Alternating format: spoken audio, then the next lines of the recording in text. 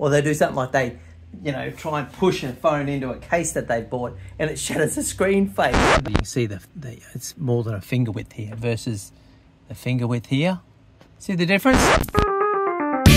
John Naylor here with a little update. We've got this fabulous Lenovo Legion 5i. We've been doing a lot of video editing here, so we pulled in a second screen. This is an old one that I had lying around the house. The problem is the size of the zoom that I operate on. So the size of the pixels on the Lenovo screen are this big, tiny, and then this old monitor, which is 1920p. Well, you can see it's more than a finger width here versus the finger width here.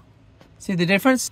So anyway, this thing's operating at its maximum resolution. So we've gone to the massive expense, shopped hard, and we found this little bad boy.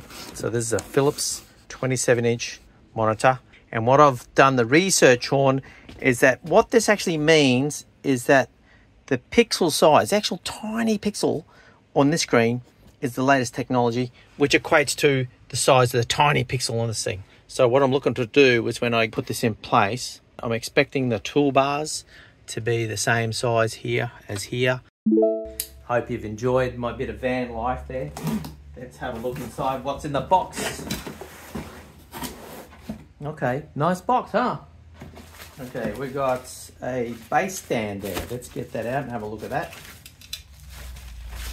Yep, that's obviously the base. I'm not going to use that. Got a HDMI cable. Looks like it's 1.5 meters or thereabouts, standard length. Got a quick start guide. Got a important information manual.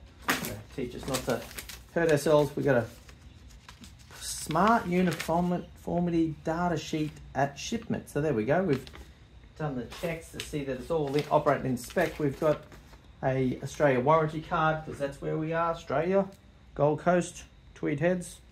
I'll go for a surf later. Standard Australian power cord. What's this one? Okay. Okay, won't be using this either, will we? Now it's interesting here. I might find some other purpose for this though, because as we see, that's a Visa mount, and have I got a tape measure? Yeah, I do. That screw width there, that's 100 millimeters. Okay, you can see that 100 millimeters. So standard 100 mil Visa mount. Won't be using that here, will we? We've got, there's going to be the bolts, little thumb screws to fix it in. We've also got a universal Allen key with a Phillips head on the end. I'm probably not going to use that either. Let's have a look at the actual product. Isn't it terrible when you see those people doing those unboxing things where they've been sent an iPhone or think they've been sent an iPhone, they get it, there's no iPhone in the box. Or they do something like they, you know, try and push a phone into a case that they've bought and it shatters the screen face and then they get upset and throw the phone. Unboxing fails, it's just hilarious. Okay, energy rating, 103 kilowatts per year. If you leave it on, I guess, the whole time. What do we got? Port-wise, let's have a look.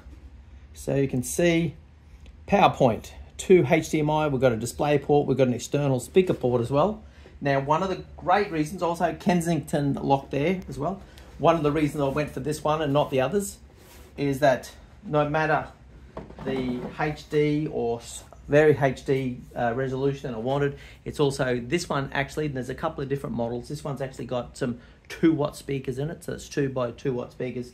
That price was UMart Australia, October 2024, and the price was $359 with a few bucks for delivery.